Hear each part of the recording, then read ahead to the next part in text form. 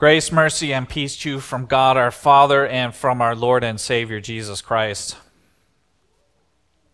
So shall my word be that goes out from my mouth. It shall not return to me empty, but it shall accomplish that which I purpose, and shall succeed in the thing for which I sent it.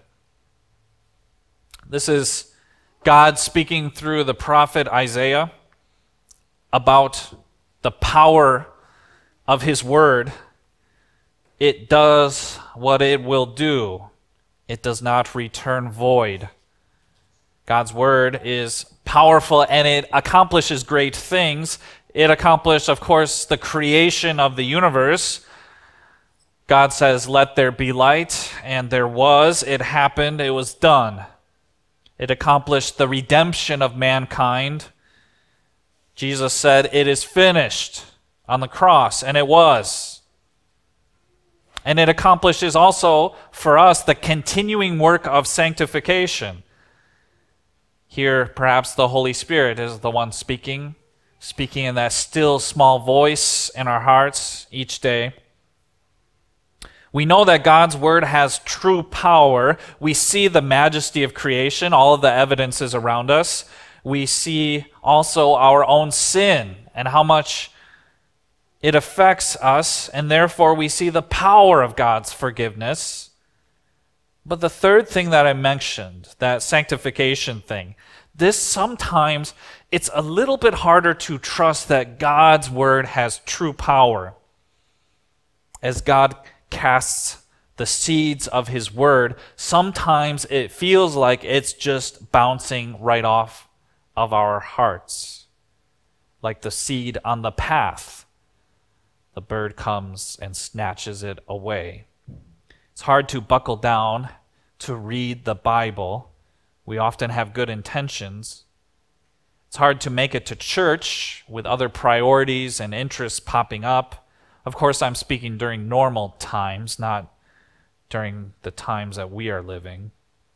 It's also hard even if you do make it to church. It's hard to focus on the scripture readings. It's hard to focus during the sermon. That's because Satan loves to come and to try to snatch away God's word. Beloved seminary professor named Francis Rousseau, he puts it like this. These are his words now. "We don't always give the devil his due. Well, the parable of the sower and the seed, our text, it surely does. It says quite flatly that here cometh the devil and taketh away the word out of their hearts, lest they should believe and be saved." I think many of us have experienced this. He's continuing. We can listen to a dull, jargon-laden lecture on some topic. We can tune in to a political speech which is riddled with cliches and abstractions, delivered in a boring manner. But when we are asked to hear a sermon, a message which is of life and death, we're not able to listen. What but a devil can account for such perversity, he says. Or perhaps to put it another way, how many of us are able to pay attention through an entire half-hour pregame show? You pick the sport. Able to absorb all of the analysis, all of the predictions of the commentators. Or alternately, how many of us are able to follow each dramatic twist in a half-hour reality TV show, but unable to listen to a 2-minute gospel reading all the way through? It's not all of our faults. There's a reason for this. The devil hates the word of God, and he will do whatever he can to distract us, like send an airplane over the church.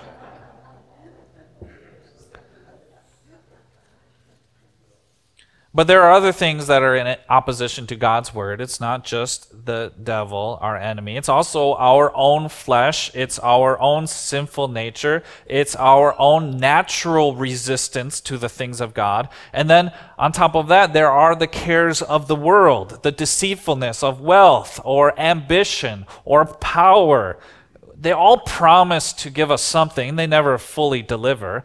Those are the thorns in the parable that come and choke out the fruitfulness of the plant. So we start to think that maybe there is something wrong with this seed. It doesn't seem to be doing what it was supposed to be doing.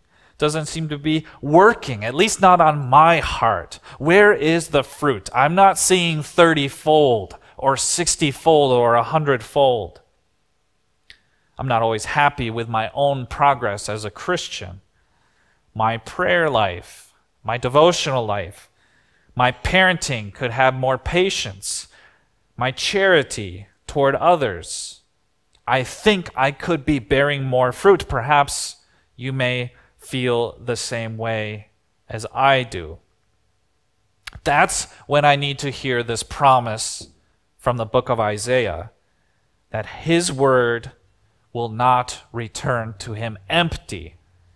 That God who has begun a good work in us will bring it to completion in the day of our Lord Jesus Christ. I remember back when the internet was a brand new thing, everything was very novel, and you would go to websites and they were very fond of posting a little banner that looked like caution tape, and it would say something like under construction. And there might even be like little orange road cones next to that, little cute graphics. I haven't seen that on a website since the 90s, but that was quite common. And I think of that when I think of the Christian life, under construction, work in progress. We may be discouraged by our crop yield, but then again, we also may not realize all that God is doing through us and in us. It's not always all visible to us. About the one thing that we can control in all of this is the amount of seed that we expose ourselves to. I heard one military analyst talking about geopolitical stuff and nation versus nation, and what he said was quantity is a quality all of its own. Let me say that again. Quantity is a quality all of its own. Now this came into play in World War II. The Germans, they had far superior everything. They had superior aircraft, superior officers, superior training, better artillery, better tanks. But once that Eastern Front opened up with the Soviets had none of that. They only had one thing, and that was numbers. They would make something, and they would make it just good enough, and then they would crank it out in mass. In that case, quantity beat quality. So let's apply this to God's word. I think quantity matters. Some might say, well, I don't want to open up the Bible right now because I don't have enough time to really study it and really drill down and read all the study notes, so maybe they leave it off for another time when they would be able to go deeper. Or maybe someone with young children said, I don't want to go to church because my kids are going to fuss the whole time. I won't hear 2/3 of the sermon anyway, so maybe we just don't go. I'd say that if the encounter with God's word is not the depth and the quality that you would have hoped for, that doesn't matter. Just the number of encounters helps.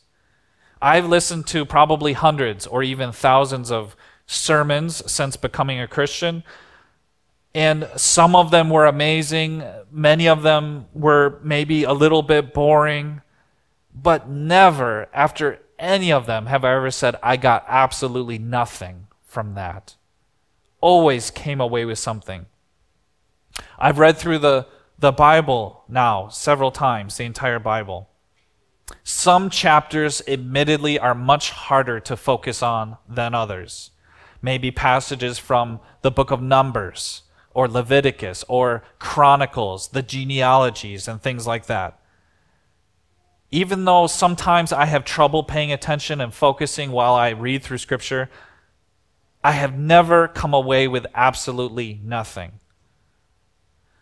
So I'd say that in my experience as a pastor, in meeting Christians, many Christians, the one factor that I find the most common in the level of Christian maturity is whether or not someone is regularly in the Word of God, if they read their Bibles. That's probably the number one thing. As far as if they do that, they will grow. It's evident every single time. They grow, they grow, they grow. I think a close second to that factor would be probably regular worship attendance, which really is the same thing. It's exposing yourself to the Word of God. It's giving yourself the opportunity to hear the Word, even if not every single thing is making its way deep into your heart, but it's like more shots on goal. The more shots on goal, some are going to get through. God's Word is power. It is power to create, power to redeem, and also power to bring about fruit, good works in our lives. It's just our job to kind of place ourselves in a place where we receive that seed, that it comes our way, that we may be changed by its power. And God's Word is a powerful thing. Even this morning, when I was reading at the early service, when I was reading the epistle lesson, I was suddenly very moved by it. It told me that I was an heir together with Christ. Wow, I'm royalty. You are royalty. And I'm moved by that. I'm encouraged by that. So I pray that the Word of God would find its good soil in your hearts, that you would be moved deeply, encouraged in your salvation, encouraged in your relationship with God, but then also moved toward fruit, toward good works that God has prepared for us to do, that good fruit may abound 30-fold, 60-fold, 100-fold. Amen. Now may the peace of God, which surpasses all understanding, guard our hearts and our minds in Christ Jesus our Lord. Amen.